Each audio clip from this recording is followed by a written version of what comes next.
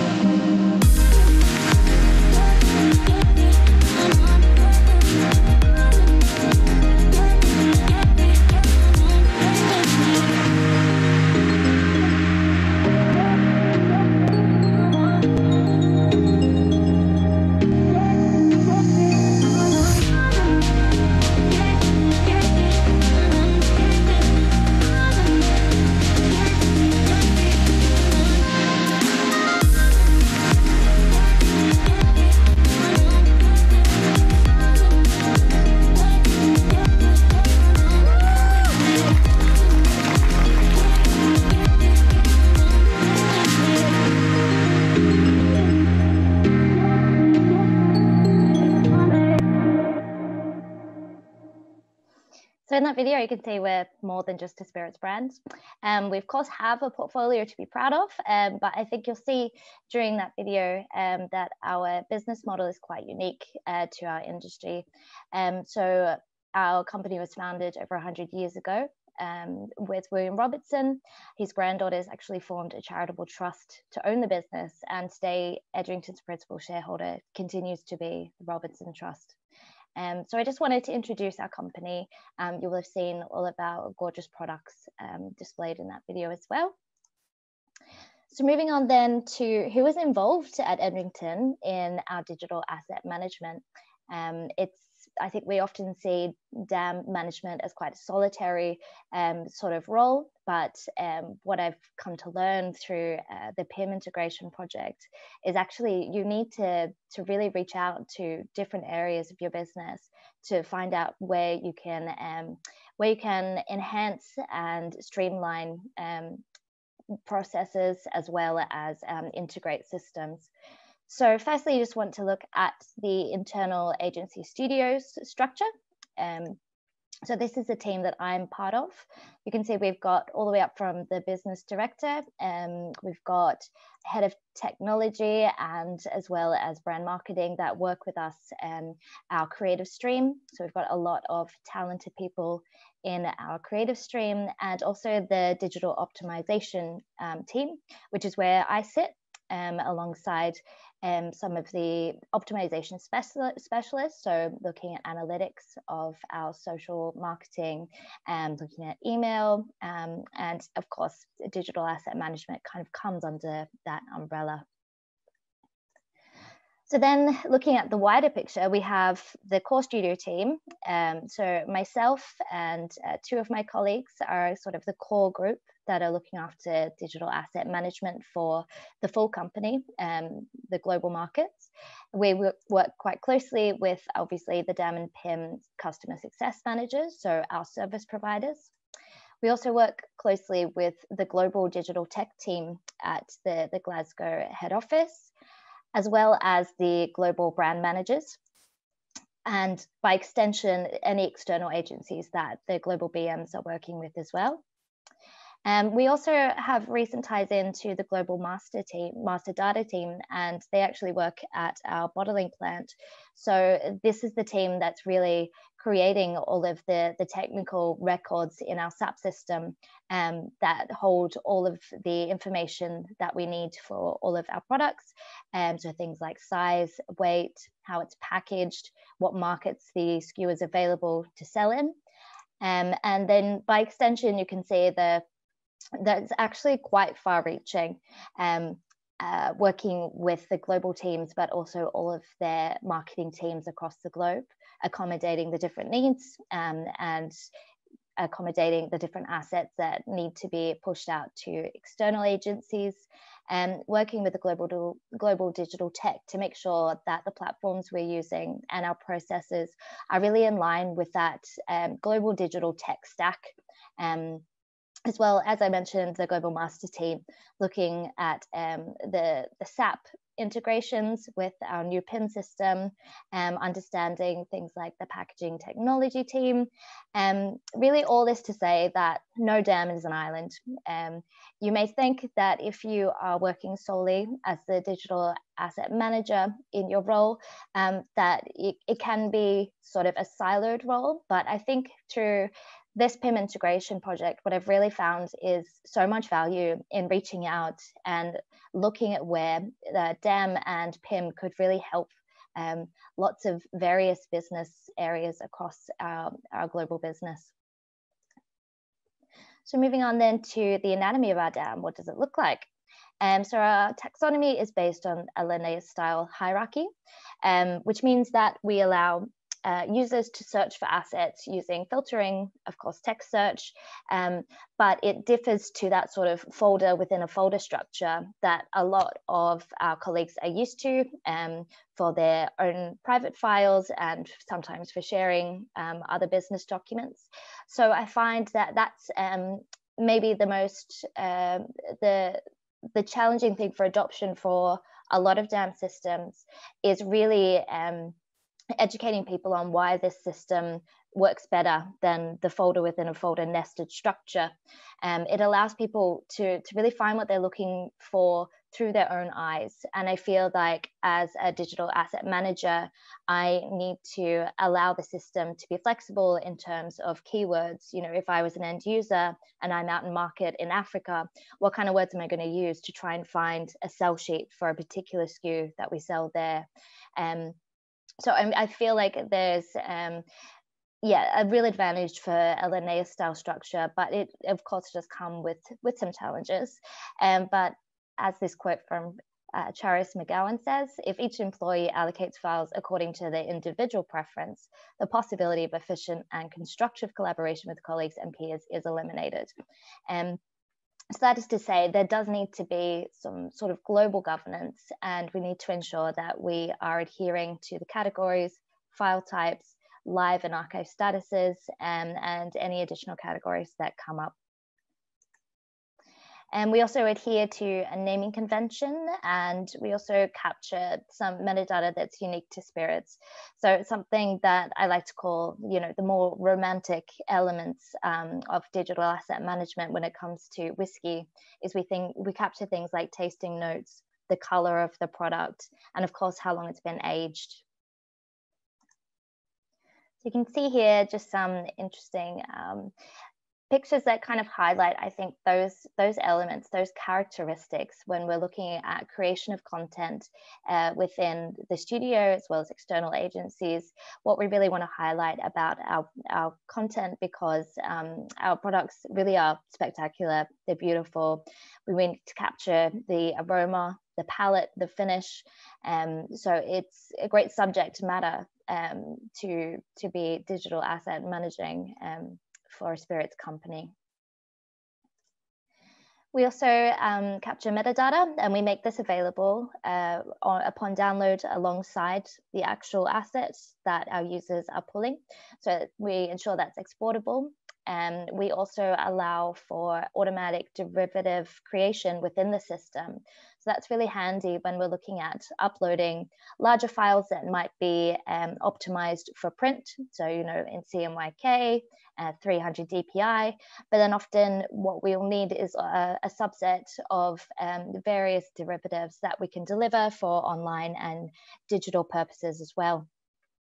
We have the option to mark assets suitable for PIM, and this is a change that we've had to add into the DAM sort of retroactively once we integrated with the PIM. So the hard and fast rule for us is if it's not something that the end consumer needs to see, so if it's a business plan, for example, that asset wouldn't be suitable for the DAM, for the PIM, sorry, but anything that is related to showing off our products. So all our brand videos, sometimes there are bespoke product videos, as well as all of the wonderful photography that we have as well. We have a regional filter. We have space to capture copyright data. And we also can auto-populate metadata pulled from the source file. So things like what camera was this shot on, what's the date of creation, that sort of thing. So this is just a bird's eye view really of what an asset in our system might look like. There are plenty of areas for enhanced content to come into the system, such as the long description. And we work with the global brand teams to understand the context of the assets that are coming in before approval, and just making sure that the description really sort of helps people find what they're looking for, because that's what it's about at the end of the day. And we have things like system generated ID so that we can uniquely track, and also related assets, which is a really nice function. If you were looking for this specific asset, you might also be looking for it on a white background. So recognizing those user experience gaps that we can fill by adding extra functionality. So the current status of our DAM, we're just over 1.2 terabytes at the moment. And you can see here, the majority of that is imagery for our wide list of brands. So our brands that are global, and we also have some Americas specific brands as well. So this is broken up the majority of people are light users. So we have, of course, all of our Edrington staff. We also manage external agencies, distributors that need access to assets to sell, and also joint ventures. And then we have 50 or so brand content managers and super admin. So that's 2 or 3 for each brand, and also super admin like myself in IT to really help people out and have visibility of all the assets that are coming through.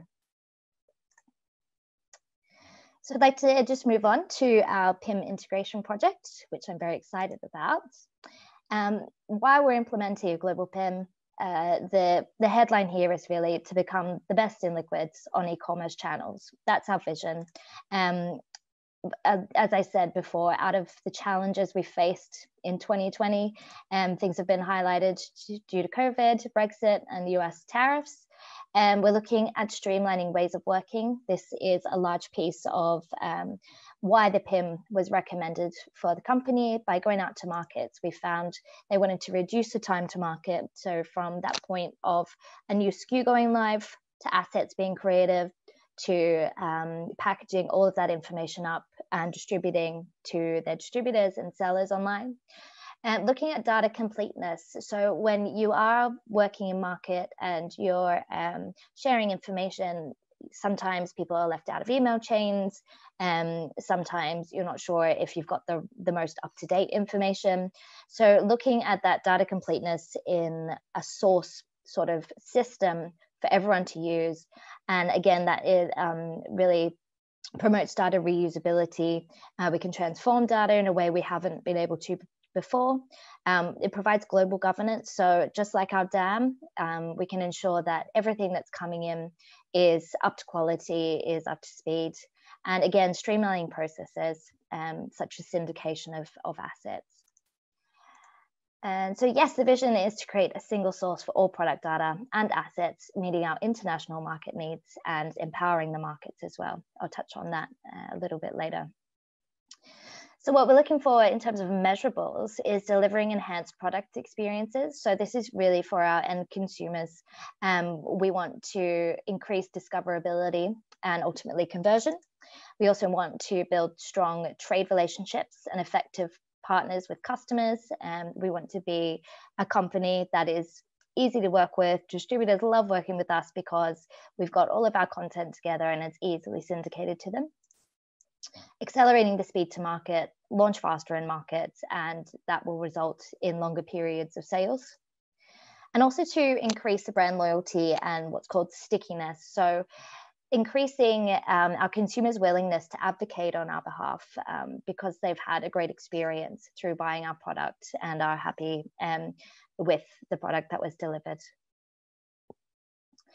So I want to take you through a process map that touches on the integration and output of all of the source systems that are feeding information into the PIM, how we then transform that and push it back out again. So at the one of the sources is our DAM, as well as our SAP system. Also a nod here to the NPD, the new product development system. So that will become before the assets are created for the new SKU and also before the technical information is input into SAP. But once it is, from the DAM, we're pushing product images, lifestyle images, campaign images, as well as brand videos and the like. And from SAP, we're really pushing all of that technical content that distributors need. So SKU codes, product name, and the automated SAP fields like weight, size, packaging, and all that technical and logistic info.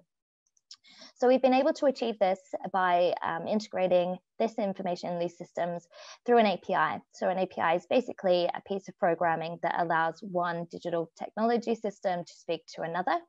And we've actually had to build an API in-house, which is really great because it's kind of custom to our needs in terms of pushing the assets that we want from the DAM into the PIM. So once that information is married up within the system, and we use the SKU code as a unique identifier, both in the SAP system, and we've also started to map that SKU code visually to all of the assets that already exist in our DAM. It comes into the system and that will kick off the workflows in our PIM.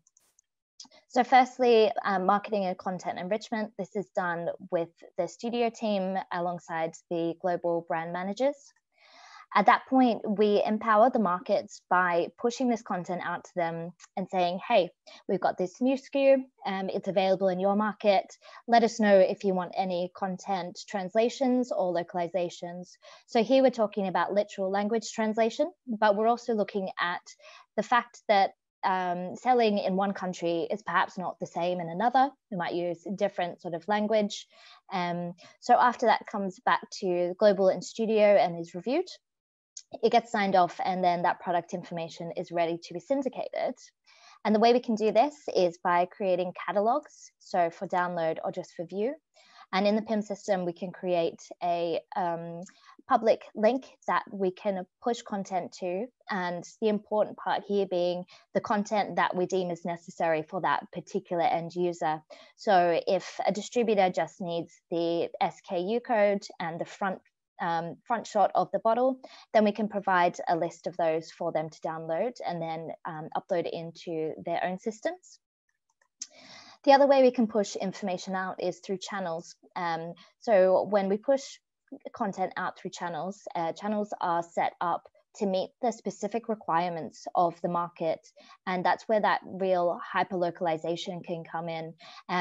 So within a readiness report, which allows us to check all of the information that's being syndicated before we push it out, we're allowed to map up all of the content that we currently have in the PIM with any requests that the end distributor will have. So for example, if their system requires product name, but that actually maps to a field in our system called SAP product name, we can map that up and it's packaged in the way that they've requested, basically in a templated style. So to make that syndication to their own end platform that they'll be selling on that much easier. So there are a few ways that we can actually push this content out. If the end platform actually allows for an API connection, we can set them up, and that's the most streamlined kind of way to go. And we also have some sort of smaller e-tailers and distributors that aren't able to offer an API at the moment, so we can push through an FTP, or we can also just offer a download of information. And what that will do is package up any relevant assets and any relevant Excel spreadsheets containing all of that information that we've got in the PIM from SAP as well. So that's really the life cycle, and this is the project I've been working on for about a year now, and it's really exciting, and it's really forced me to see DAM in a different way, which kind of comes on to my last few points, my top tips, if you will. So don't be afraid to flex your DAM. I wrote an article about this recently on LinkedIn. I think we can really see DAM as being quite static, quite structured, but when you bend it the right way, it can really show great flexibility and can serve a lot of business needs that you might not have sort of identified previously. In saying that, a taxonomy needs to be your solid foundation. So always be true to your taxonomy. You can amend it if the business need is there, but always take into consideration the far-reaching impacts that it may have in the end, and go with a majority rather than a minority. And yeah, talk to your colleagues in different business units. As I said before, no DAM is an island, and you'll find out things that you didn't know were issues for different business units, and you'll start to come up with creative solutions for how you can really push your DAM to serve not only just your marketeers, but also fill some gaps that you see in other areas within your entire organization. So that was me for today. Happy to take any questions. I hope you found that informative, enjoyable. Again, sorry that there are no drams to go around, but I'm sure one day in person we can do that. Yay, thank you. Thank you for a fantastic presentation. Thanks, Maddie. What's gotten me thirsty That's I know. for sure. I have a couple of questions that have come in and a couple of comments. One of them, one of the first comments was a real recognition of seeing the orchestration and the integrations from a master data management point of view. Yeah, absolutely. Really impressive. So not only is DAM is not an island, it's also very much a part of the ecosystem, Absolutely. which enriches it. And you presented that beautifully. Fantastic. I have a question here. Thank you for sharing the beautiful imagery. Those were beauty shots for sure. But the question continues and asks, do you also create, produce, and distribute more standard e-com imagery like a GS1, standard pack shot? Do you also hold those at the DAM? Absolutely, and that is really important. I think part of our PIM research and implementation is looking at, what are competitors offering up, like in terms of those static images that serve more functional purposes. We totally understand that distributors are probably just interested in that bottle shot on a plain white background. It's a crop of 2000 by 2000. So yes, we definitely have all of that imagery as well. I just wanted to show you some of those gorgeous shots that we've had created in studio. A follow-up question from that too is also, have you explored mobile hero imagery? No, not so much. So I think that's kind of part of the next phase of our PIM, is really harnessing the PIM to create assets that are more flexible and optimized for different formats. So yes, definitely on my radar. Yeah. Great. Another question here said, have you any correspondence between DAM and PIM in terms of product workspace? Product workspace, I'm unsure what that refers to. I'm not sure that either, but I think you began to illustrate how it actually is integrated with the workflow. Right. Okay. Go ahead. Yeah. Sorry, so I think what they might be looking at here is maybe the interface of DAM within the PIM. So no, we don't have that kind of visibility in terms of the interface of the DAM within PIM. Everything is pushed through the API. So what we see in the DAM is any field that needs to be filled out, mandatory for it to be syndicated to PIM, will then be pushed in. And also those fields and that metadata actually sit within the PIM against the asset. So it's not so much a duplication, but you can see all the content that would be relevant within the PIM as well as within the DAM as well. Very nice, very impressive. I have another question. Sure. Do you plan to pass back some or any read-only product data into the DAM to enrich the asset level metadata, search experience, and relationships between the assets at all? Absolutely. So our API is currently one way, but I think once we get up and running with the PIM, looking at those analytics in how many of the assets are actually being used, which assets are most popular, I think having that sort of information will be really great to inform even the content creation piece. So yeah, that is a great prompt to actually have some information streaming back into the DAM that we can see in both systems for sure. Well, you've painted a very interesting picture. And of course, everyone is now going, you've just laid the groundwork for all of these things that they're asking about. So well done on that on such a short time. And I think we're out of time now. Thank you very much. Thank you. It was a real pleasure. Let's see what comes up next. You can stay here on track 2. And you can hear Cloudinary discuss their intelligent DAM automation. Or you can always go to track 1 and learn more about Widens, how they drive efficiency across content operations. Thank you for a wonderful presentation. And we'll see you back here in about 5 minutes. See you later. Thanks, everyone.